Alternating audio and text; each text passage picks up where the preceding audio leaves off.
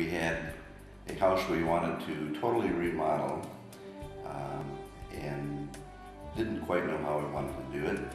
So we went to see Steve to get a start, and then Steve and his crew worked with Debbie on multiple contacts. You want to talk about that? We didn't know what we wanted. We had some general concepts or ideas in mind. But we brought Steve in, had a conversation, and then he selectively chose for us an architect and a designer, and certainly all of the craftspeople that were brought in here. And everyone did just an excellent job. Everybody had ideas. They brought ideas to the table. Some we accepted, some we didn't. But every night when I came home, if Steve's truck was in the driveway, I knew we had decisions to make that day. As I said, everyone was an expert craftsperson and consultant, and they just... We wanted to be able to take better advantage of viewing the lake, and the original structure didn't permit that. Only the one room or two rooms that were on the lake side, you could actually enjoy the lake, and we wanted to expand that. And so when Steve understood that we wanted something bigger than we knew what it was as far as concept, that's when he suggested an architect and designer to be with us, and that got started.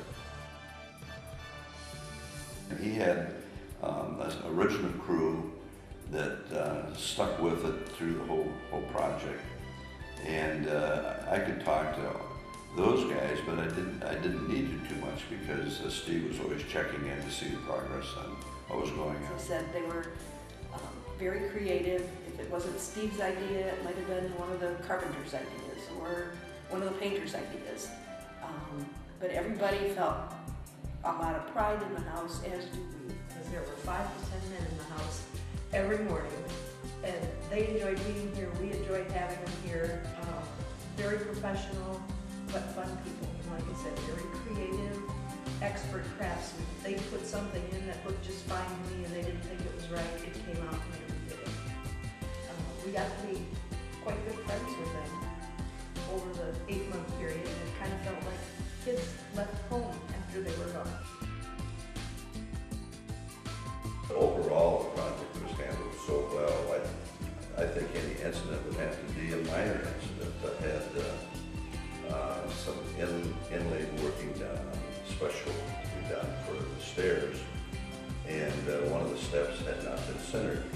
And it was off by maybe ½ an inch, but it was observable by the eye. And I said, I make this observation, I'm not demanding that it be changed, but the next day when I go back, it was changed. So it's little things like that that we appreciate. I think they exceeded our expectations. We were just extremely pleased with the house when it was done. Again, going into the project not having a clear vision of what we were looking for, it sort of developed along the way, and when it was done, we were just extremely